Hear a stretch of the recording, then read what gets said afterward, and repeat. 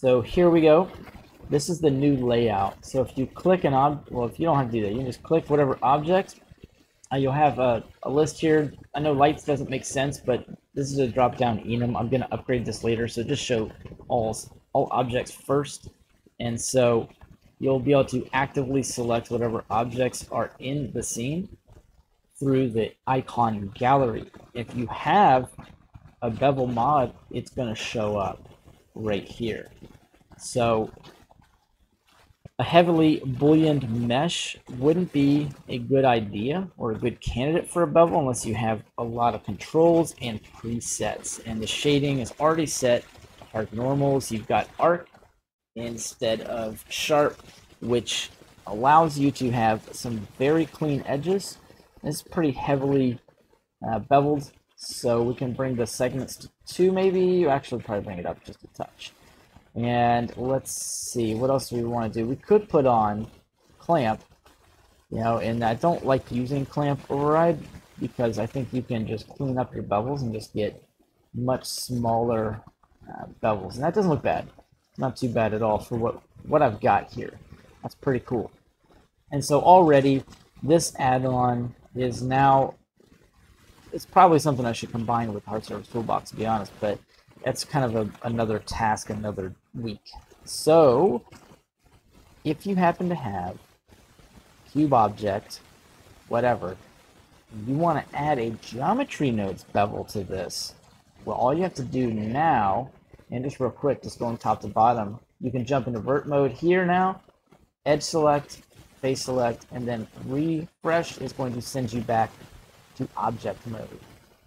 So now if you click right here, you're going to have an actual bevel that's going to just pop up. I did some work in presets, and I meant to release this a while ago, but I didn't. And so now you'll get the bevel here, which is a procedural bevel that is all geometry nodes based. There's a little gunky monk down here. But I think the Z levels would control that to a good point. You could probably bring it up. If not, yeah, there we go. So the Z levels control that, and you'll have a modifier for it. But it's going to automatically just drop in. Now the shading is something on here that is a little tricky. It's an experimental feature. It's never been perfected. But if you play with the profiles, you can absolutely get some very nice shading and get a really, really nice bevel. Now, let's just say anything in here that goes into that collection. Let's see, what does it say? Oh, I don't know. Let's grab a cylinder, and I'll throw that in. And now it's going to attempt, if you will, to bevel itself to that. And I just bring this bad boy up, put it about there. Let's just delete the plane so it's not fighting it, because it's not really designed to go into like a million different other mesh objects.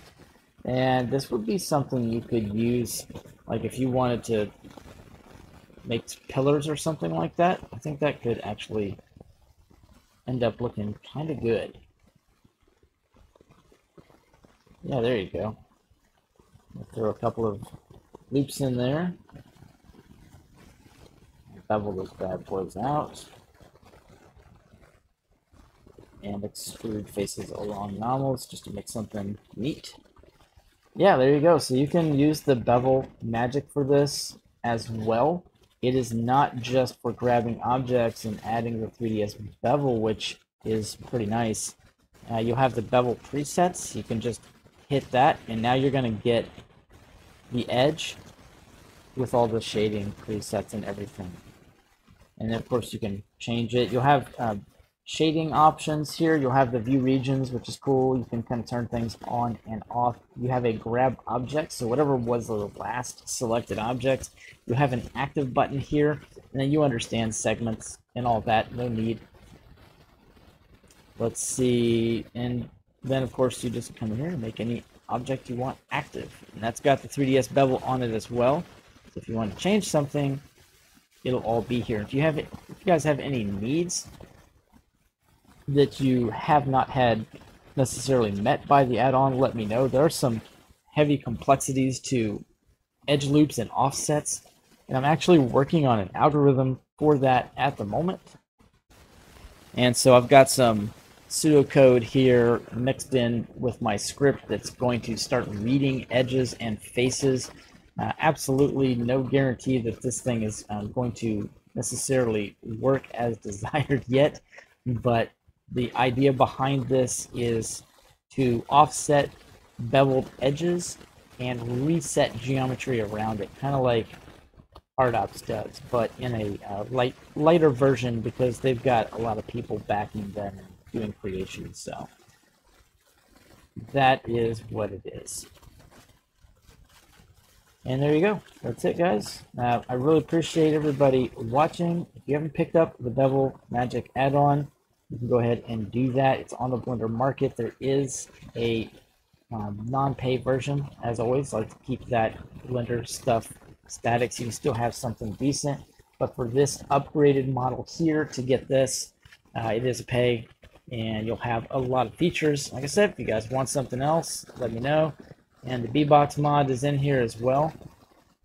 And so if you were to come in here and let's show this real quick.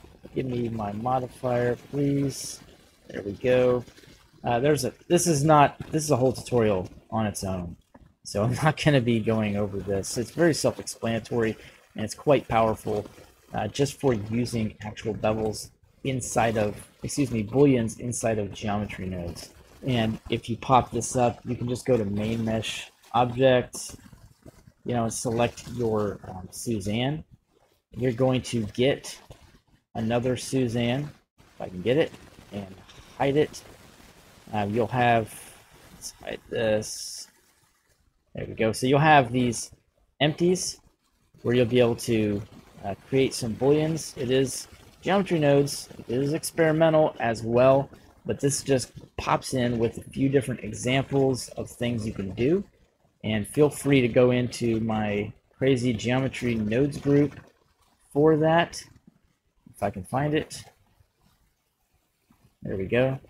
And I've got a pretty crazy group here. I never got back to necessarily organizing this totally, but it'll give you some kind of an idea of the math and the logic behind what it takes to make wireframes like that. And there is a curve on this for the edges that's part of the boolean, okay? And the fun part about that is that that's creating semi-bevel, if you will. And it was the only way I could achieve that kind of a bevel in here with the geometry nodes currently, other than the bevel mod, which is here and on the other part of the add-on. So that's it, guys. Appreciate you watching. Catch you on the next one.